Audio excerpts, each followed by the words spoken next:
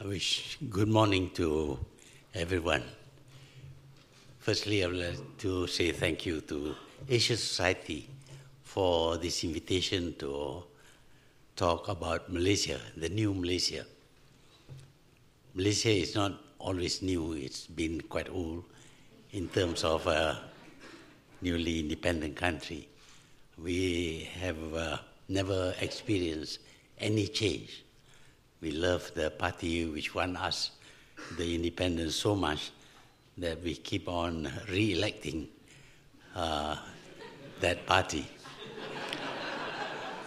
Incidentally, I was the president of that party for 22 years.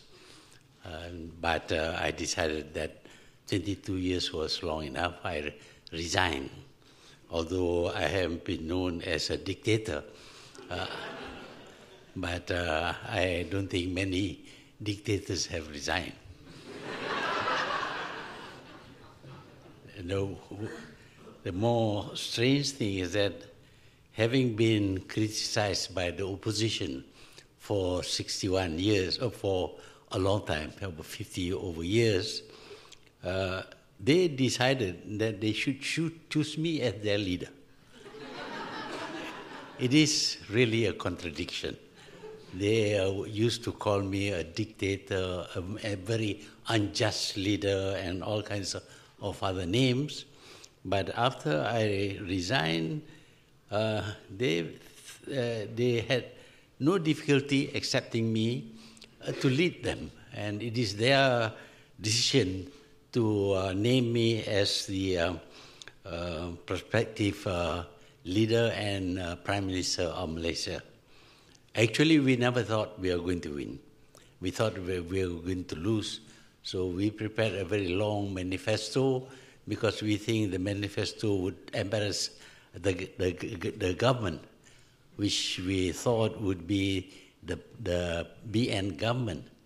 But we now find it embarrassing because we have to fulfill all the nasty things that we put into the manifesto. Still, we are managing. And when we won, we thought there would be problems. There would have been problems if we had won by a small majority. But we won by a very big majority, not a two-thirds majority, but a very big majority, which I think caught the previous government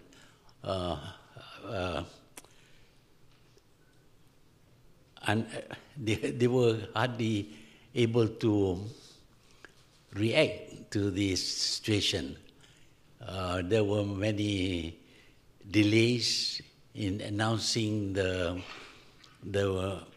opposition's scores, but eventually they had to accept that their opposition had won, and they gave in rather nicely, without any attempt to frustrate us. There were some things happening in the background. They were trying to form some kind of coalition with a few other parties, including the Islamic Party, with the idea that they could achieve a majority and set up an Islamic government. But I think in that they failed because Malaysians are very pragmatic and they don't like to have some radical changes taking place in the country. And so we formed the new government. We call ourselves Pakatan Harapan. It is a coalition of hope. And now we are the government. And the first thing we have to do, of course, is to solve some of the problems created by the previous government. Mainly it is the financial situation. The previous government borrowed huge sums of money, some of which was used for proposed railway lines, high-speed rail, etc. But we realized that we would not be able to pay the debt And the agreements that were made with foreign contractors was unfavorable for Malaysia. So because of that, we wanted to get out of that contract. And of course, that's not easy.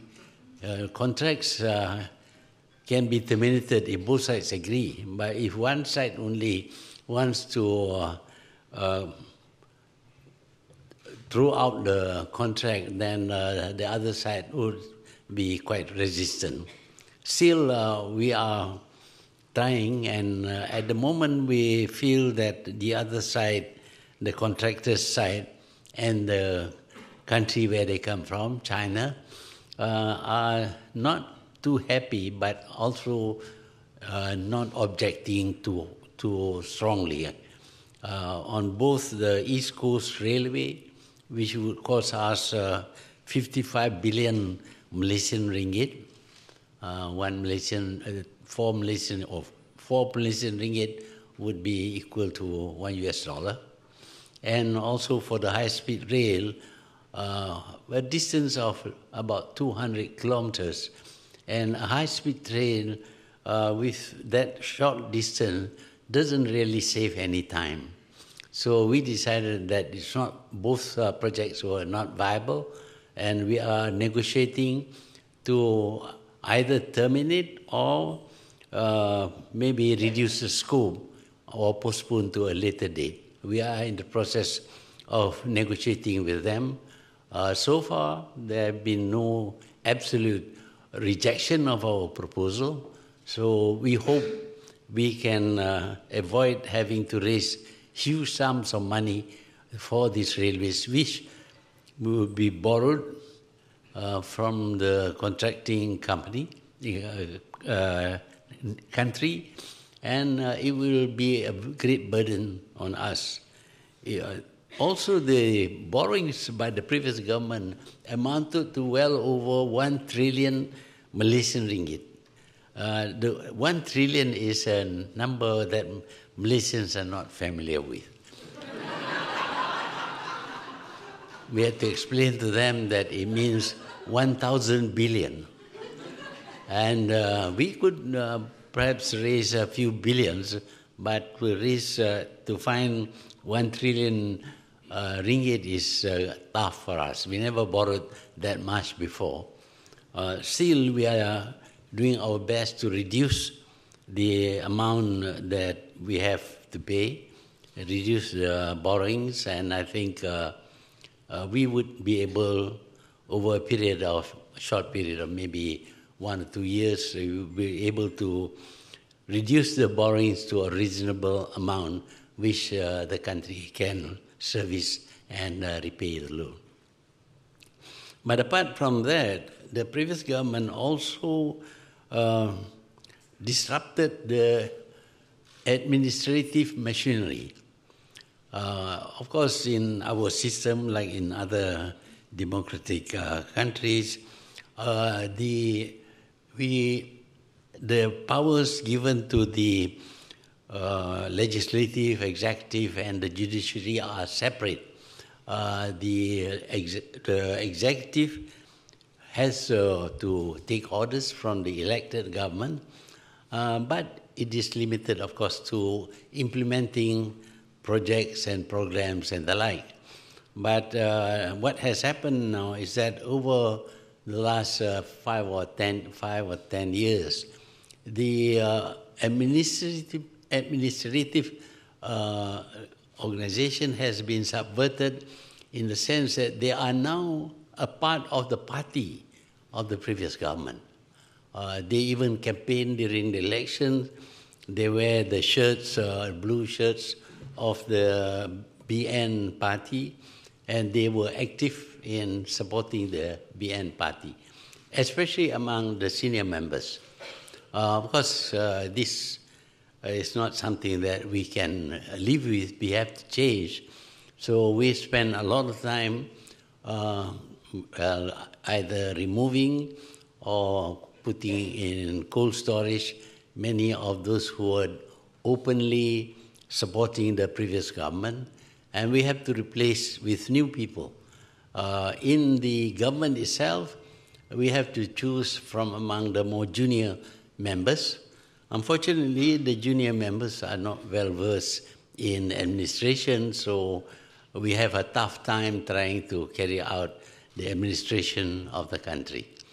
But there are also many institutions and companies belonging to the government, which in the past were managed by party members from the BN party.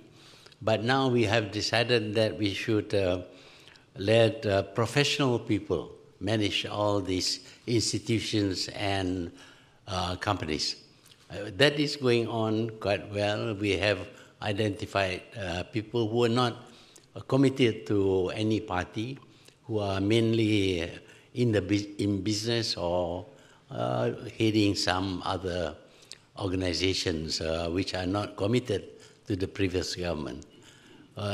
We had a tough time trying to organize the campaigns against the previous government because the government has a habit of punishing anybody who donates money to the opposition.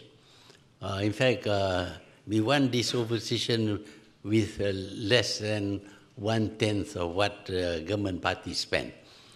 We learned how to be lean in terms of our campaign, and in fact, although the government has this slogan that cash is king, practically admitting to the world that bribery is okay. So we had to, they were spending huge sums of money, giving to the voters. We couldn't do that. We didn't have the money. But it seems that the voters have got strong feelings about getting rid of the government. So between with the strong feeling against the government, they, despite receiving the money, they would receive the money, but they would not vote for the government party. So cash is king is not really correct, because people can accept money, but that doesn't mean that they will be obedient to the cash. It's quite obvious that despite the millions spent on the electorate and on party leaders, they perform very badly. So because of the feelings of the voters, we won. Of course, we were fortunate in being able to bring together 4 opposition parties into a coalition, and at the very last minute, our party was declared as illegal, which means that we couldn't contest, and then we couldn't form the coalition. The coalition also was made illegal, but that was okay. We decided we'll use one flag, one logo, one symbol of one of the parties in the coalition, and effectively we contested the election as a coalition against the government coalition. So it was almost a 2-party contest. And because of the strength or the support that we had from the people for the opposition parties, we won the election. So now it is a problem of overcoming some of the wrongdoings of the previous government. We have decided to go back to democracy, to the rule of law, and to all those things that are associated with democracy. This was not...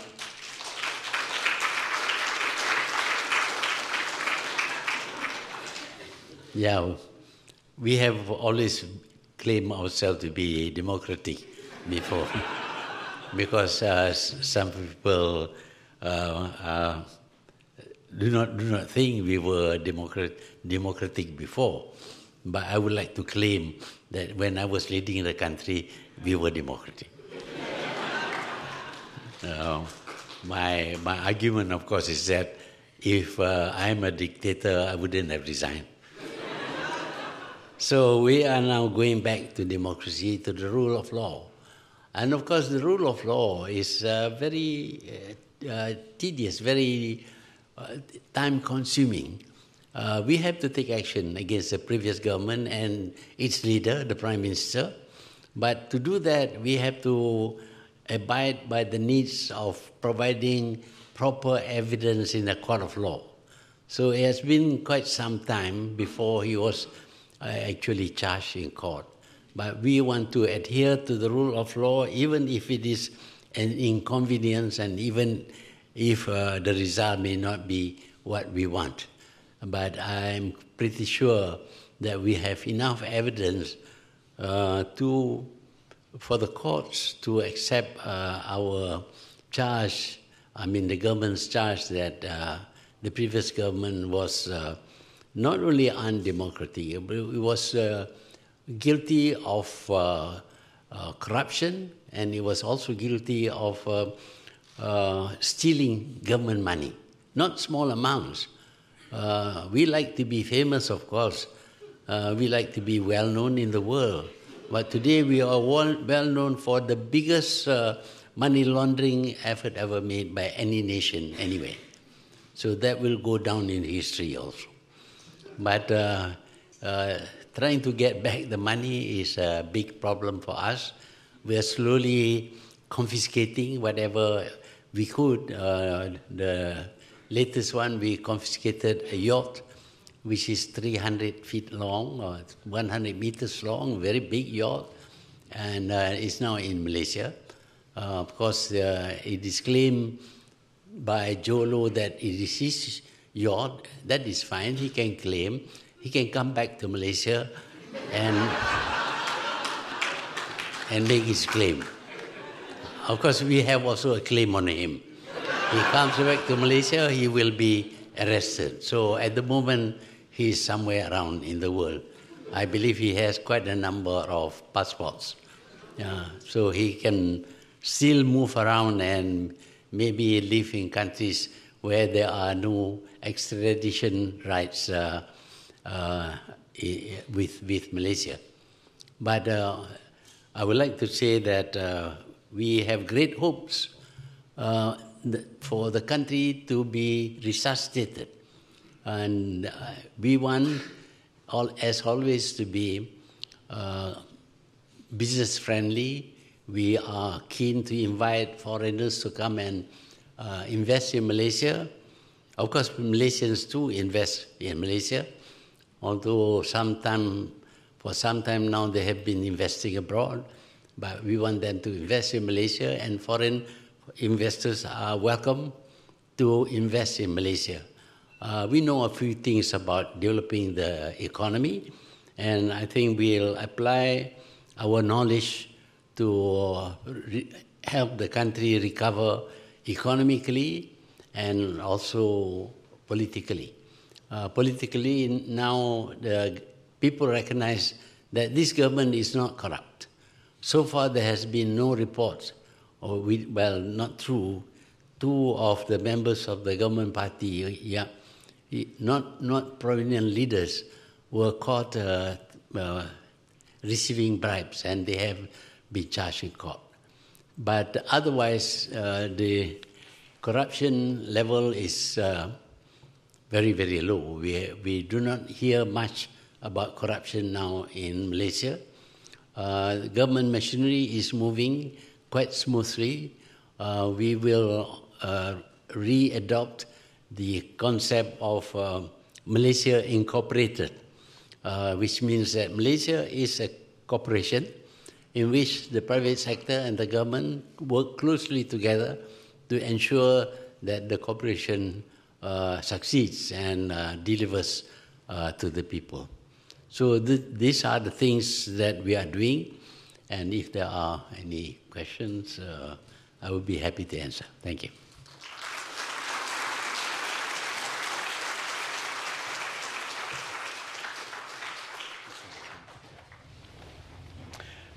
Well, Prime Minister, thank you for that bravura performance. I've been here at the Asia Society for some time now, and very few occasions have I seen a head of government or a head of state stand and deliver a 30-minute speech without a single note.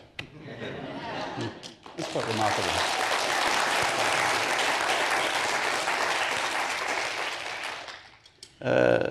As Tom Nagorski said before, in many parts of the world, we regard you as the patron saint of political comeback. It's a remarkable achievement, your campaign. Those of us in the region watched it very closely.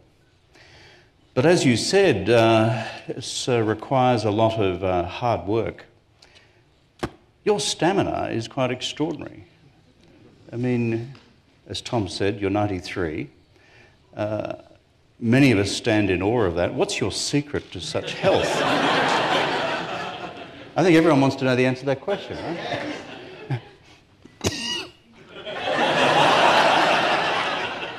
Well, I get this question asked practically anywhere I go or speak. People just wonder, I myself wonder why, because I don't really know. I've been fortunate in that I did not suffer from diseases that are incurable. Yeah. I've had 2 heart operations, but beyond that, I'm quite well. I have occasional cough, but I have my doctor following me everywhere I go. But reasonably moderate lifestyle. I don't eat very much. I don't eat until I grow fat. And I don't drink, I don't smoke. I do a little bit of exercise. But I believe that a person must be active. Yeah. If a person after retirement decides to just rest, his body will refuse to perform. You become very weak. Even if you don't think, don't solve problems, you don't read, that also affects your brain. So keep active, keep mobile, keep problem solving, and we're going to get the name and contact telephone number of your doctor. It'll be good publicity for him or her. Well, welcome again to the Asia Society. We did some checking before. You were last here in 2003, which was near the end of your first term as Prime Minister. And we, the Asia Society, regard you as a friend, and that you have been such a distinguished leader of your country for so long, and now you've returned to the task. I listened carefully, PM, to what you said before about the challenges you now face. As you said, pre-election commitments can be difficult when you have to implement them all. But I listened particularly to what you said about rebuilding the independence of the civil service. Perhaps you could reflect on that a little further. My own judgment is that a professional, independent public service or civil service is so fundamental to the success of any of our democracies. And so perhaps you could reflect further on your plans to rebuild the independence of the civil service. Yeah. Well, we were a colony before. And fortunately... So are we. Fortunately, the British... But we were a jail as well, so it's different. Well, you beat my record. Anyway, the British left a reasonable number of people who are familiar with administration. Yeah. And we took over after independence quite easily. And we followed the same practice that is found in the UK.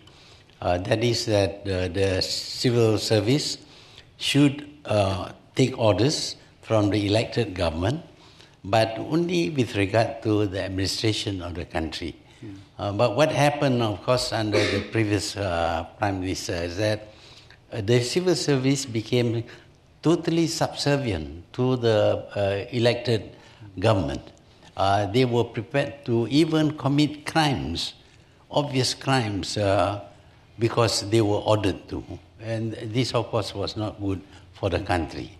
For example, the reports made against Najib was put in under Official Secrets Act, which means that the public cannot read even the Public Accounts Committee's report.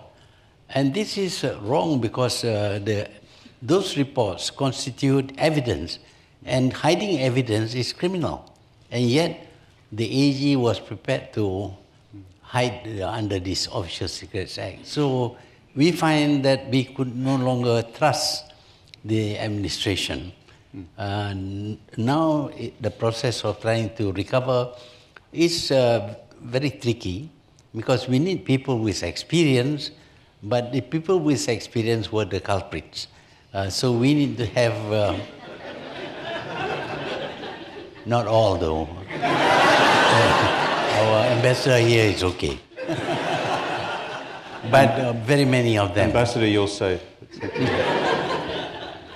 Yeah, but I think it's fairly easy for them to go back to the old pattern of being administrators who will take orders from the elected government, but those orders would be limited to administrative matters, not to carry out something that is illegal.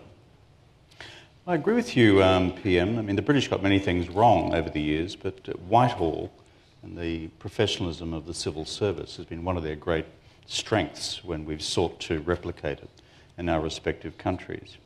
I'm still stunned by your description of the slogan of UMNO, cash is king. That's some slogan. Yeah. It obviously didn't work. It didn't work. But the campaign that you fought, I was again struck by the fact that you had very little money and therefore campaigning against a well-funded political organisation like UMNO. And so just tell me, how much did you use social media in your campaign? Well, we have to resort to social media because the main newspapers and the TV station are controlled by the government. They would not report anything good about us. Of course, if there is anything bad, they would report over and over again. But the social media allows us to connect with the people and tell them and respond to whatever it is that the government says. We find out that if the government says something that is wrong, for example, they call me by a funny name. What's that, Prime Minister? Yeah, all Prime Ministers get called by funny names. But the social media responded very quickly and rejected that assertion. And there are many other things that were done. One particular case was when the Prime Minister said he doesn't eat rice. He eats this South. Well, you know what it is. But that is. I don't know what it is. What is it? Yeah, this green coming from South America, which is about 25 times more costly than rice. Ah, I see. That was the nature of the attack. When he said that, of course, the response is, well, you can afford. The people down there cannot afford even to buy rice because the price of rice has gone up. Yeah. So the social media help us a lot. That's really important reflection in terms of the criticism and the praise of social media in all of our democracies. But for political parties who don't have cash as king, it's pretty fundamental to getting your message out. Prime Minister, we were talking before about beyond politics in Malaysia, some of the continuing challenges you have in internal security. Would you like to elaborate on that further? Well, we are 60% Muslim. Fortunately for us, Muslims in Malaysia are not extreme in their views or in their practice. But we have a Muslim party, Islamic party, and they tend to resort to Islamic reasons for what they call Islamic reasons for whatever it is that they did. Even though what they did is against the teachings of Islam, they still claim that it is the Islamic thing to do. We have to counter that. And to counter that, you have to also know your religion. You will have to tell them that, look, what they're saying is not correct because the religion or the Quran says a different thing. So we counter not by saying, oh, now is modern times, you can practice all those things. That wouldn't go down well with the Muslims. But when we point out to the Muslim people in Malaysia that what the Muslim parties is saying is completely contradictory to what is in the Quran, then we are accepted. So we have been able to reduce the support for the Islamic Party, and they could never win to become the government at the federal level, though they may win at the state level. The other thing is, of course, Malaysians now, through the social media, gain access to teachings outside the country. So quite a few Malays, Muslim, have left the country to join ISIS, and some of them have been killed. But this is a small minority, and if we catch them before they go, we have to teach them again what actually is the teachings of Islam. So in terms of returning fighters from Syria and from elsewhere in the Middle East, I mean, Indonesians have a challenge, you have a challenge, we have a challenge with some of our Muslim communities in Australia. And so your strategy of countering militant Islamism or violent extremism, you see this as a big priority for your government for the period ahead? Yes, it is. There is still a law which enables us to detain these people, no charges against them, but just detaining them and trying to disabuse their beliefs. We tell them that it is not actually non-Islamic, is even against the teachings of Islam, which what they were doing, and to a certain extent, we managed to convert them back to the general beliefs of the country. Good. Now, PM, how are relations going with the neighbours? We had the Singaporean Foreign Minister here last night. I know you've always had a colourful relationship with Singapore. Not as colourful as your relationship with Australia, but tell me, how are things going with the neighbours? I see Lee Hsien Loong has been chatting to you recently. How's it going? Well, whether we like it or not, Singapore is just next door. It's very close to us. In fact, a big number of the people in Singapore are Malaysians. They find it, better to live there because their incomes are much higher than in Malaysia. But we still have issues that we need to settle. Among the issues would be the price of raw water. Way back in 1926, a long time ago, the price was fixed at 3 cents per 1,000 gallons of raw water. The British did that. Yeah, they insist that they should pay 3 cents. Now, 3 cents cannot buy anything at all. So, but this is the cheapest source of water. And for Singapore, of course, if they try to desalinate, it costs a lot of money. Yeah. So we have been trying to revise the price, but we have not been successful. There are also other issues between us which have not been settled.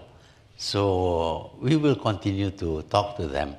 We will not go to war with them.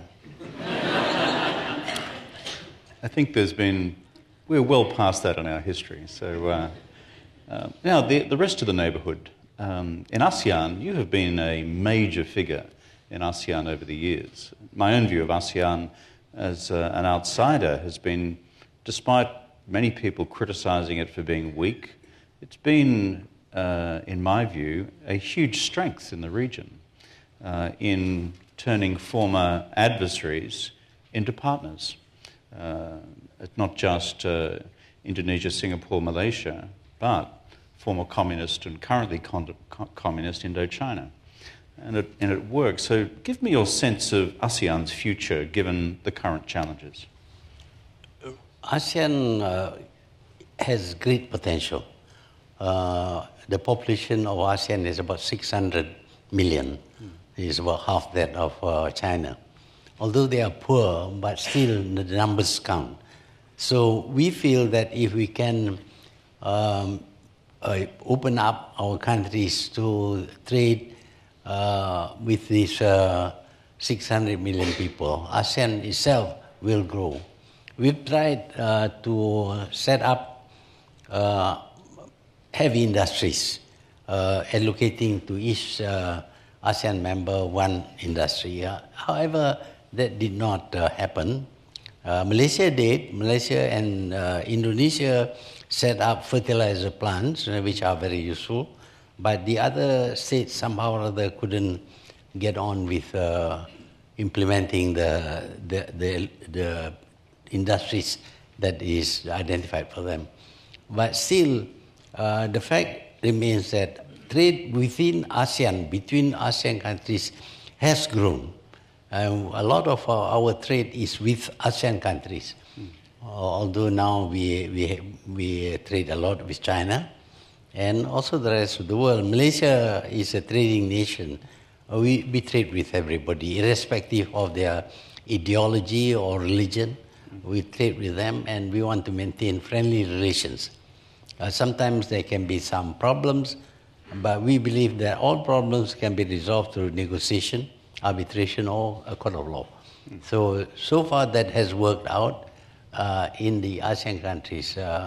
It was set up actually to avoid confrontations. Yeah. That was what happened initially.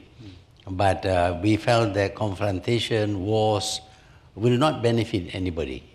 So ASEAN has been a very peaceful regional organization for a very long time, and it has survived. Many other regional organizations have failed or have faded away, but ASEAN has remained, and I think one of the problems now is that we changed leaders. At one time in the early days, the leaders were the same. They meet Kuan Yew, myself, and Suharto. We know each other, so we can always sit down and talk as friends. But now, of course, because we want democracy, we have to change leaders. And each time we go, we meet strangers, and it takes time to work with strangers. Democracy can be troublesome. Yes, I've said so many times. But troublesome. You've just mentioned China as a significant economic partner, probably now the major economic partner of Malaysia. It certainly is for my country, and I think most countries in East Asia. You've recently been to Beijing. I've looked carefully at the negotiations of various contracts between the Chinese and Malaysia under the previous government. You've reviewed a number of those. A number are continuing, and some have been, as it were, shelved.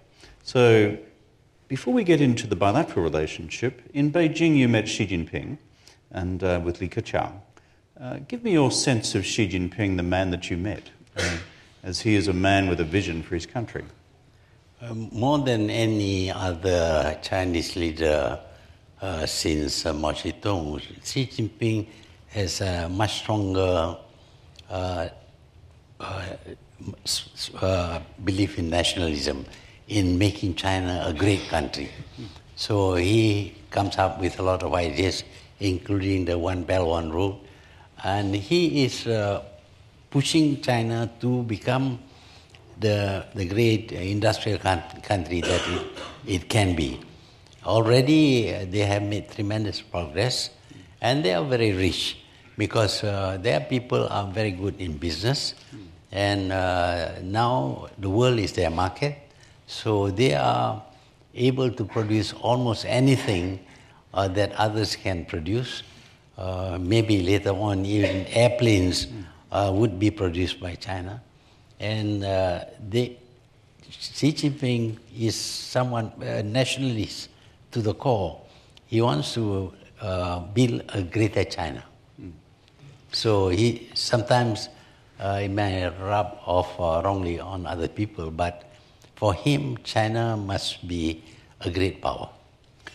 Of course, given your vast experience as a Malaysian statesman and a regional statesman, you would have met Deng Xiaoping in your earlier time as Prime Minister.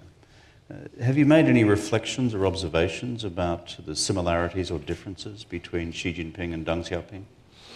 Well, Deng Xiaoping was leading at the time when China was very poor.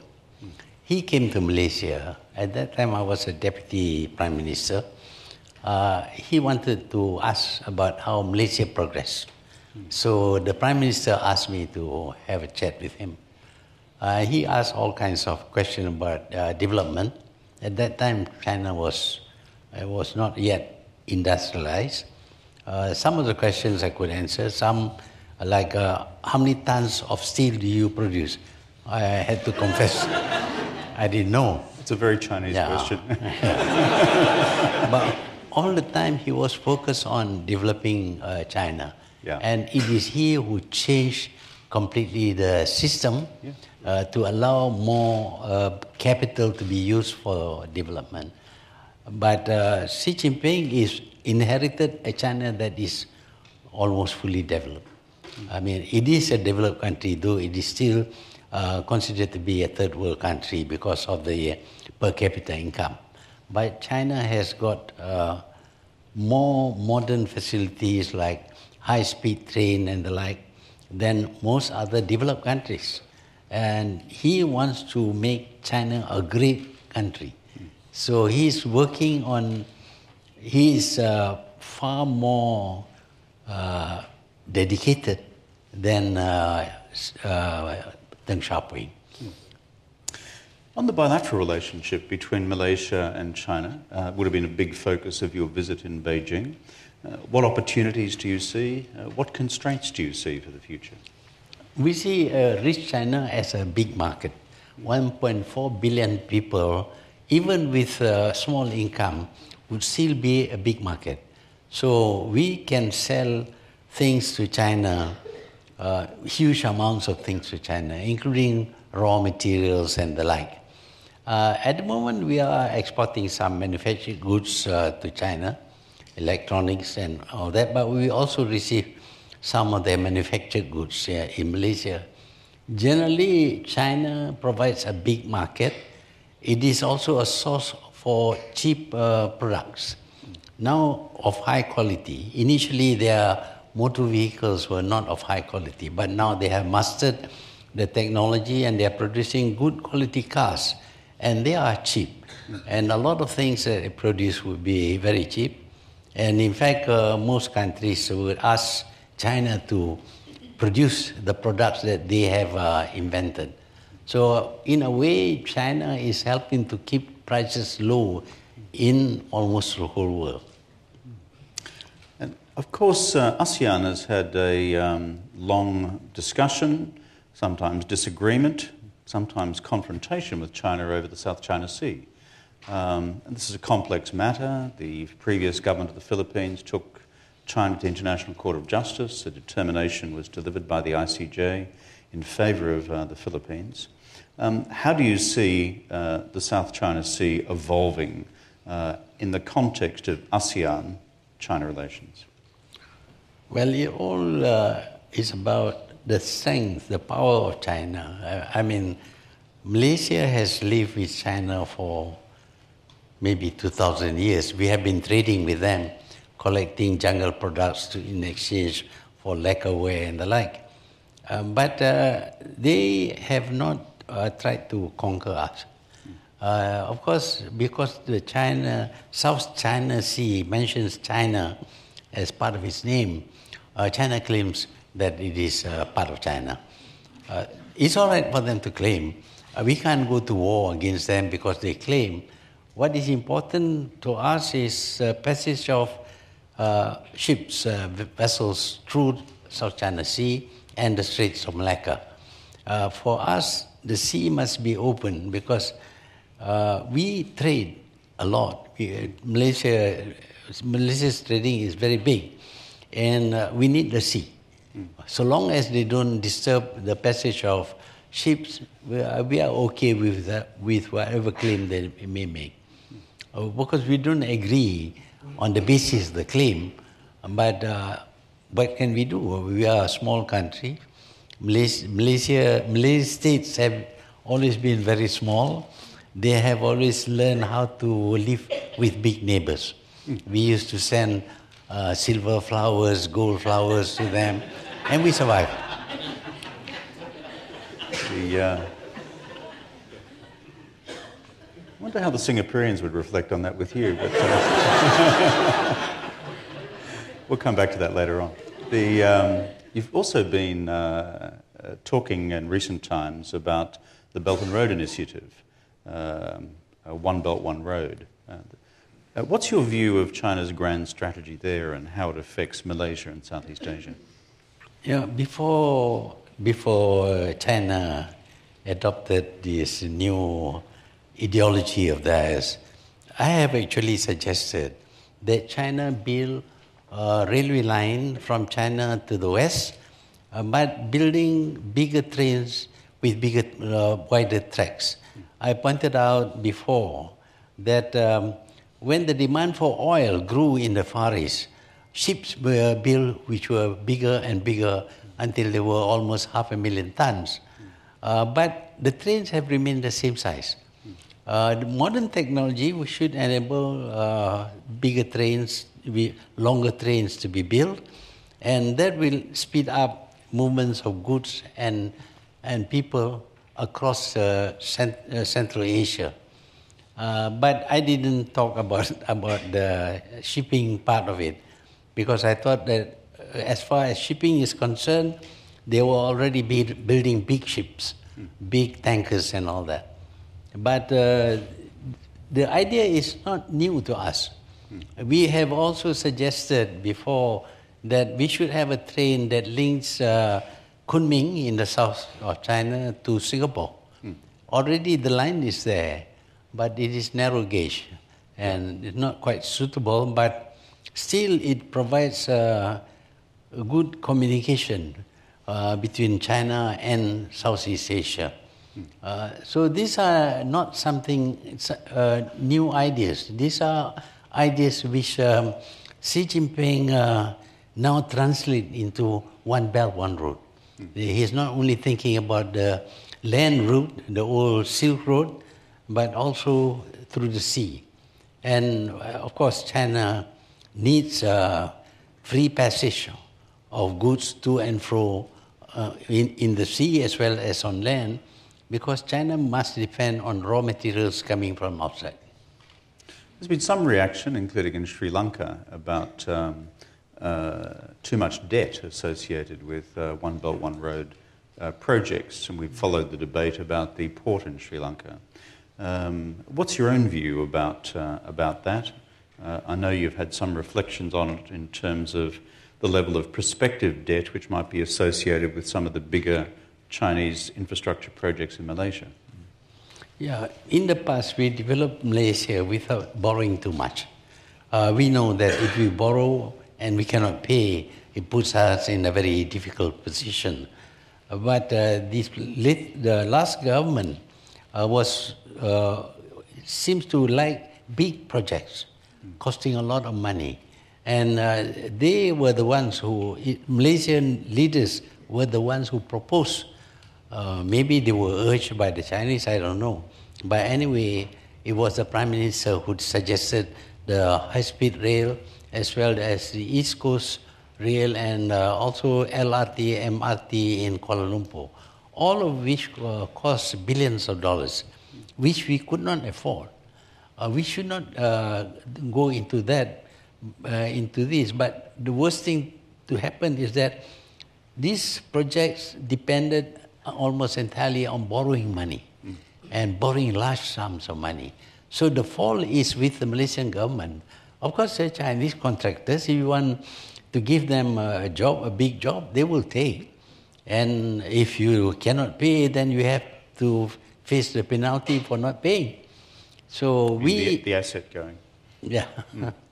So we think that we are negotiating now, not because of China's mistake or faults, but because of our government entered into, started a projects which we cannot afford.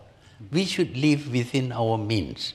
We were able to develop Malaysia quite well before without borrowing huge sums of money.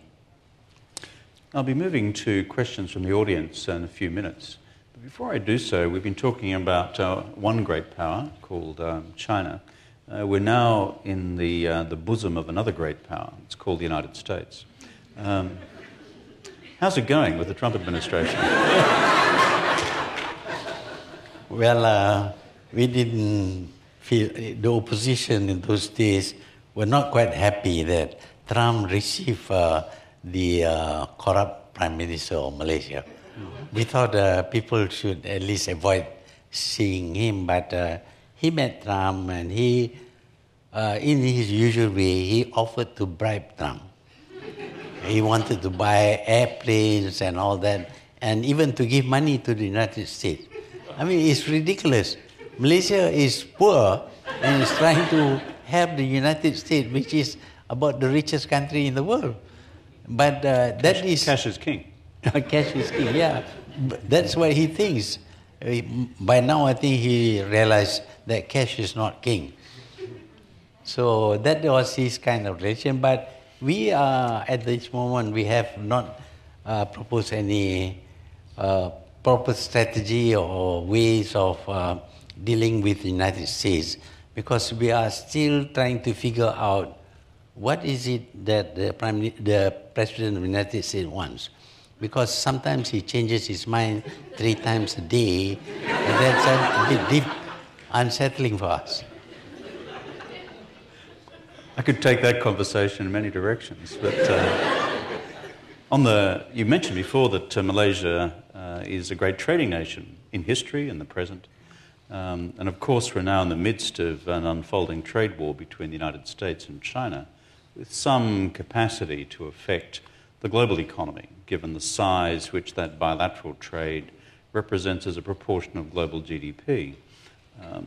Your thoughts on how this may evolve, and your broader thoughts on, let's call it, the free trade rules under the World Trade Organization? We believe the wars are not productive, whether it be the usual arms-based wars or these trade wars. It's not productive. In the end, both countries will have to pay a price. But unfortunately, other countries which are not involved will also have to pay a price. Of course, in the US will apply sanctions. And when it does this, even countries which had no problem with the US have to obey and not trade with the countries that has been sanctioned by the US. We hope that this will come to an end very quickly, and we will be able to regain in time after the damage caused by the trade war. Well, ladies and gentlemen, we have some time for some questions from the audience. So we have folks with microphones, they'll pass them along to you. Can I ask that when you ask your question, simply identify who you are, if you're from by name and organisation, and keep the question short. If it becomes a statement or a political statement, I will exercise my prerogative as chair of the meeting, deploying all the tact of Australian diplomacy, and cut you off. The gentleman here in the middle, if the mic could be passed to him.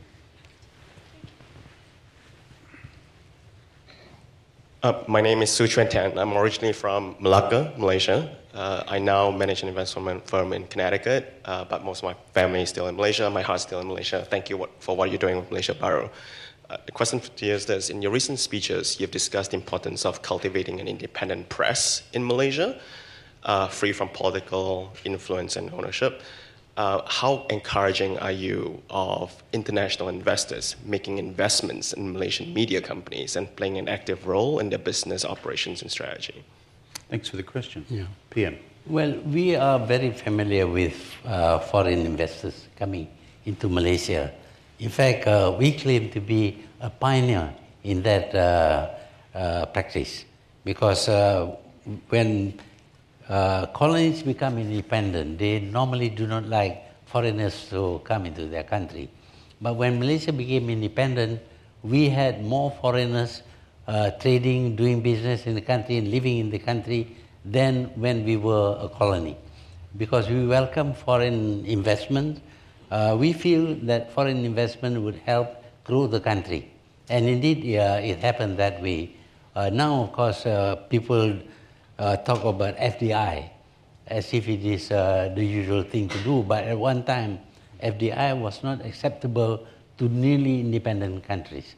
But we grew because of FDI. Of course, by now, our own people are quite able to invest in industries that will supply goods and products to the whole world. So we benefited much from FDI, and we will continue with that. On the future of the media in your country, Prime Minister? The media. Media? Yeah. Oh, the media is free. But of course, freedom is not absolute. If you go around to tell we are multiracial, and if one race starts provoking the other races to the point where there might be conflicts and clashes, we will have to put a stop to that. Otherwise, we are free to report whatever they like, including criticizing the government. We have allowed that to happen because the opposition, the present opposition of the old government is still controlling some of the TV stations and the press, and they criticize us. That is okay. We can reply to their criticism. Foreign investment in the media? Foreign investment his in the question media. touched on that as well. Well, there are not many foreign investment in the media, but some Western papers do publish from Kuala Lumpur before, and if they want to, they are welcome to publish out of Kuala Lumpur or to invest in the media in Kuala Lumpur. We could give you Rupert Murdoch. Now, it's hard to see from up here, but I like to do a mix of men and women. There's a woman here in a green dress. The light here is quite bad, so thank you. Thank you very much. My name is Catherine Heald. I'm a patron of the Asia Society. Can you please comment on the one or more islands that were leased to China that are being built by China for mainland Chinese to live on, and I read will actually be governed by China as well, despite being Malaysian land?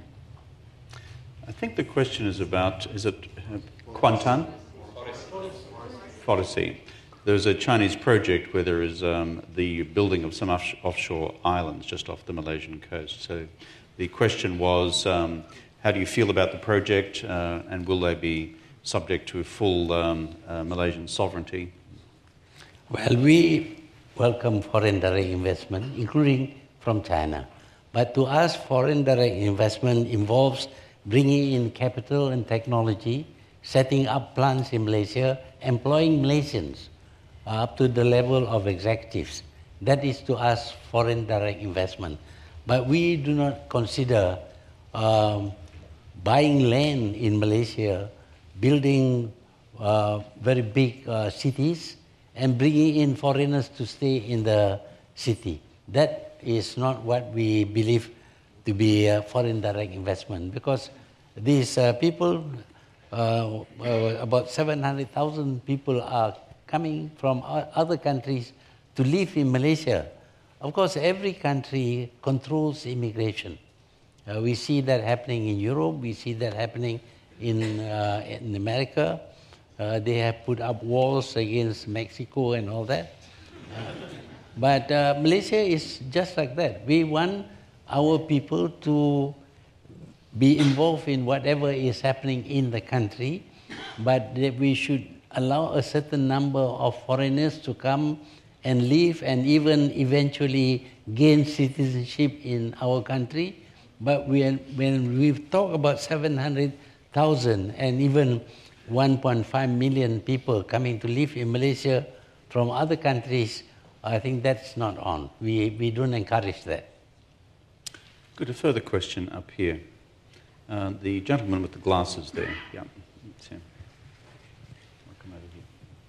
My question relates, Steve Cardman, I'm an attorney. My question relates to the global economy. There's been some concern in recent months about the fragility of some of the emerging markets, countries such as Turkey and Argentina. You led Malaysia at the time of the last emerging market crisis, the Asian financial crisis. Do you see any parallels between that situation and what's unfolding in the emerging markets now? And do you have any lessons you could draw from that experience that would be relevant today? Sure. Yeah, it's about the parallels between the Asian financial crisis of '97 when you're in office, PM, and problems now that we're facing in emerging markets. Yeah, the Asian financial crisis of 1997-98 was created by currency traders. They can actually buy and sell currencies which they don't even own and depress the value or revalue the currency. And that is that is not good for business. When you don't know the value of the currency, it's very difficult to budget for the whole year.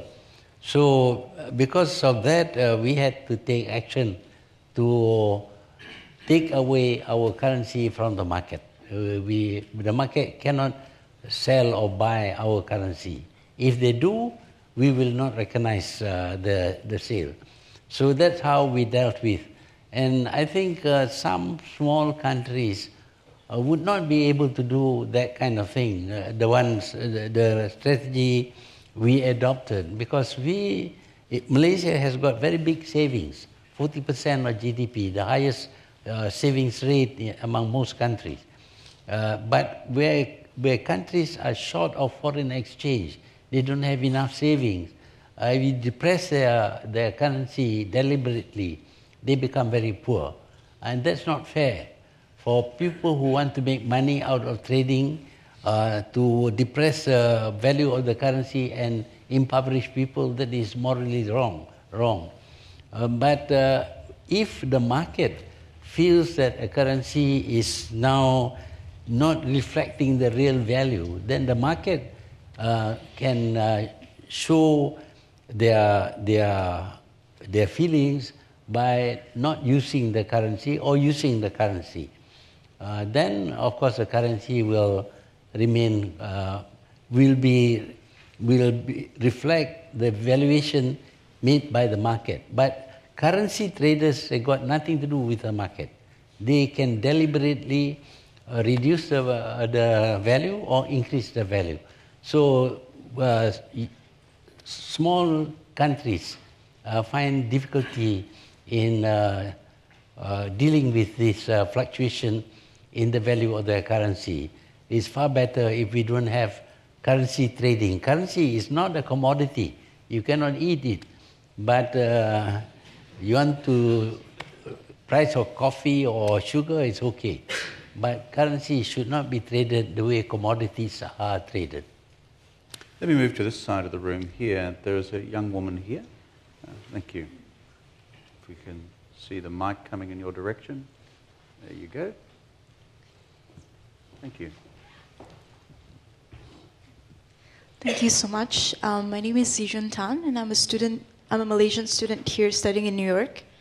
My question is about how you see human rights progressing in Malaysia, especially in terms of children's rights, especially with the rise of the issue of child marriages being very present in the media these days, as well as the issue of LGBTQ rights, also with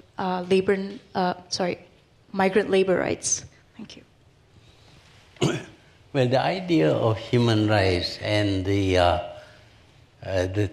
kind of things that constitute human rights comes out of Western countries, which have a different culture than a lot of the Eastern countries.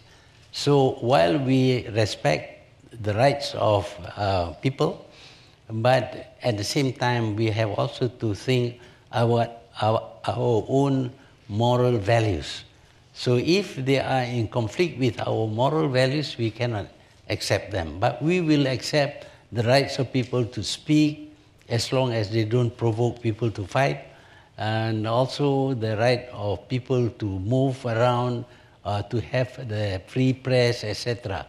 But there is nothing absolute about human rights. You cannot do certain things, even in Western countries. If, for example, everybody comes to this hall naked, I don't think the Western people appreciate that. There are certain things that you just, you say, that thus far and no more. So we may say that more often than Western countries, but we still respect human rights. I have a question here by email from a young guy called Aaron. He says, as part of the TPP, Trans-Pacific Partnership, Malaysia pledged significant reforms to labour legislation. That effort stopped, he says, when Trump pulled out of the TPP. Would you, Prime Minister, resume this effort to make changes to Malaysia's labour laws? That's a question we've got online. Well, there is room for some revision in the labour laws of the country.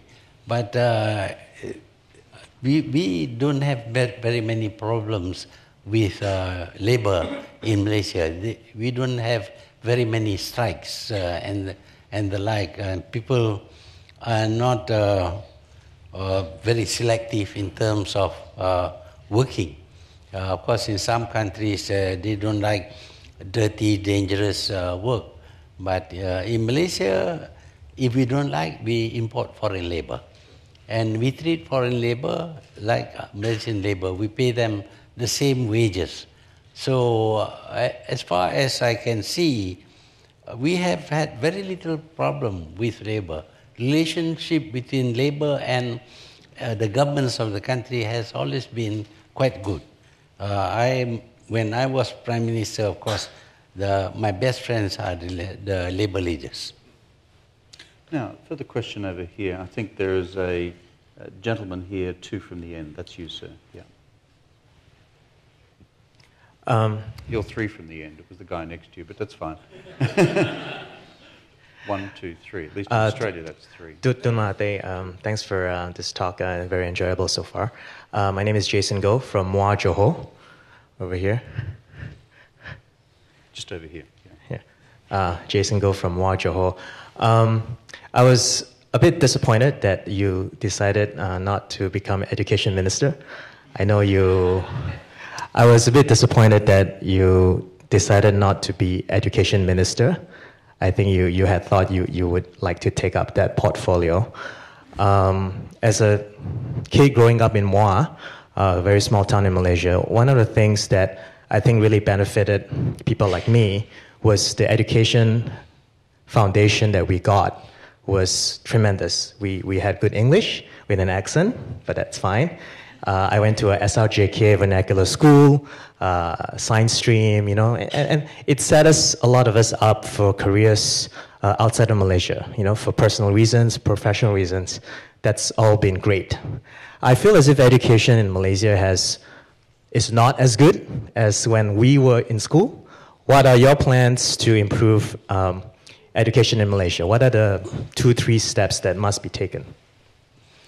Well, we want to make use of English more often because English is a universal language. Everybody speaks English, even in countries where English is not a common language, national language. But beyond that, what we think is that education is too much about imparting knowledge to the young people so that they can be more knowledgeable about whatever subject it is that they want to learn. But we feel that the character of the people is very important. Today, in most countries, including Malaysia, parents are not able to teach their children the right values because parents are, both of them would be working and don't spend quality time with their children. So be in the schools, in the primary classes, and in the kindergarten even, we need to impart, to teach children the right values. Otherwise, they will adopt the values they get from their friends, and that may not be suitable for their own future or for the society. You see, values play a very big role in the development of society. If you have good knowledge of certain things, but you make a bad use of that knowledge. For example, you may learn about nuclear power, and you decide that you should build a bomb and kill people. I mean, you should be told that killing people is wrong, is immoral, should not be done, and shouldn't be involved in that. So the value system of any single individual or society is very important. And since parents are not able to teach their children what is right and what is wrong, what is sinful and what gives you merit, etc., then the school system, the educational system, should give some stress on shaping the character of the people. It's not brainwashing. After all, when the parents teach their children, that's also a form of brainwashing. But we will have to do not what other countries, some countries do, where they teach the children to love the great leader and things like that. We are not going to do that. We are going to tell them that stealing is bad. Don't steal. Being trustworthy is good. Is that something wrong? There's nothing wrong with that. So I wanted to revise the curriculum of the educational system in Malaysia, but we had made a promise in our manifesto that the Prime Minister may not hold any other portfolio.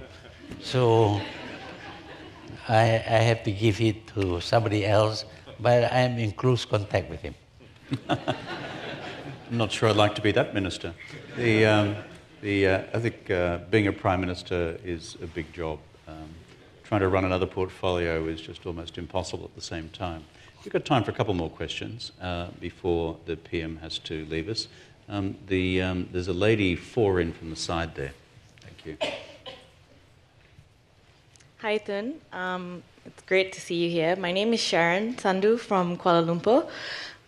So my question to you is, will Malaysia think about moving in a direction of allowing dual citizenship, especially knowing that a lot of Malaysians currently reside overseas for professional or personal reasons?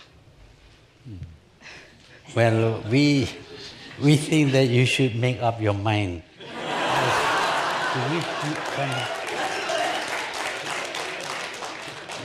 Dual citizenship means that you have no citizenship at all. You can be this or that, but in Malaysia we want people to feel that Malaysia is their country, their only country, and they want to be. If they want to be citizens of other countries, they give up Malaysian citizenship. That is our feeling. That is generally the feeling in Malaysia. So unless, of course, you make that an election issue and people vote for multiple citizenship, then we will follow what the people want. But at this moment, if we go to the polls and tell them that we stand for multiple citizenship, I'm quite sure we'll lose. I think that's the voice of political experience speaking there. And there is a lady in the row in front, 4 from the side, who I meant before, actually. Yeah, thank you. Good morning, Prime Minister. I was wondering if you could speak on the Rohingya issue. The Rohingya in the Rakhine state in Myanmar, PM. Rohingya. Yeah, we feel that injustice must be something that the whole world should fight against. It is unjust to treat citizens or even non-citizens in your country unjustly. It's not right. Here you have massacres being carried out against the Rohingyas, ostensibly because they were not citizens of Myanmar. But they have been there for the past 800 years. It was the British who decided to have Burma to include all these people also in Burma. The history is that there are people who have been living there a long time. So the Burmese government should accept them. Compared to Malaysia, where we have people whose origins are from other countries. When we became independent, we accepted them as citizens of the country, and they participate in the governments of the country.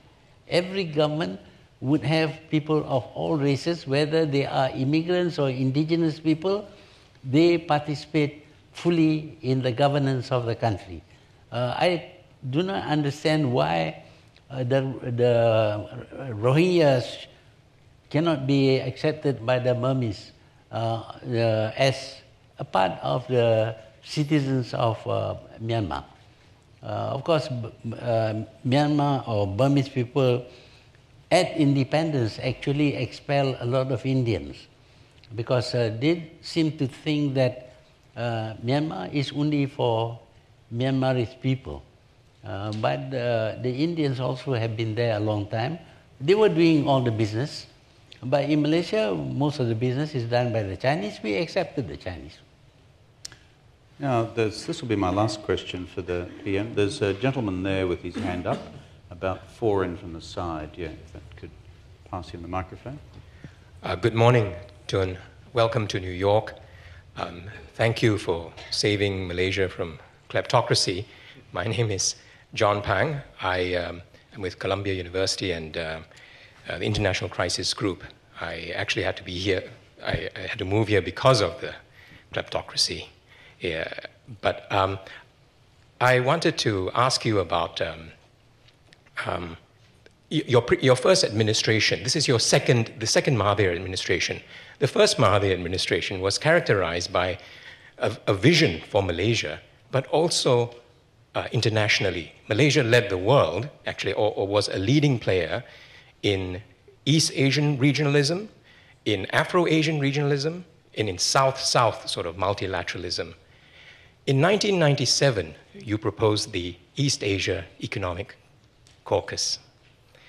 Don't you think that at this time, with rising protectionism, a sort of crumbling kind of deep anxiety about regional multilateralism, global order, and so on, that as perhaps the elder statesman of Asia, or actually the elder statesman of the planet, you might want to bring that idea back?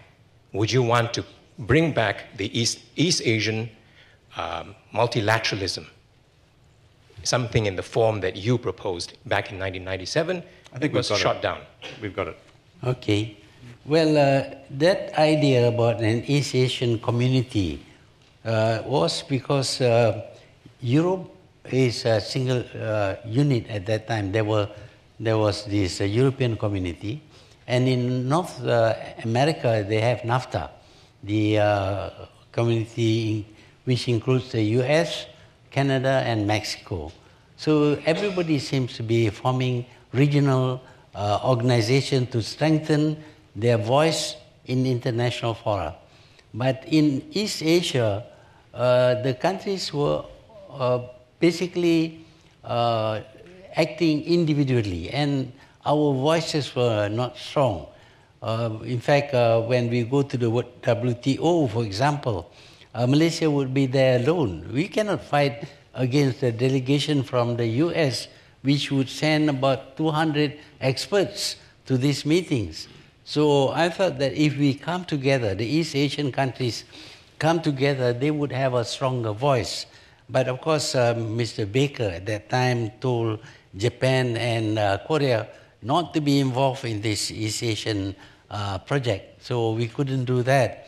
But later on, the president of South Korea suggested the formation of ASEAN plus 3, the Southeast Asian nation plus the 3 Northeast Asian nations.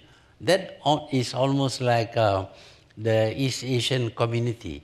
I think it is good for regions to form such communities, but we should not be exclusive. We should try and work with each other.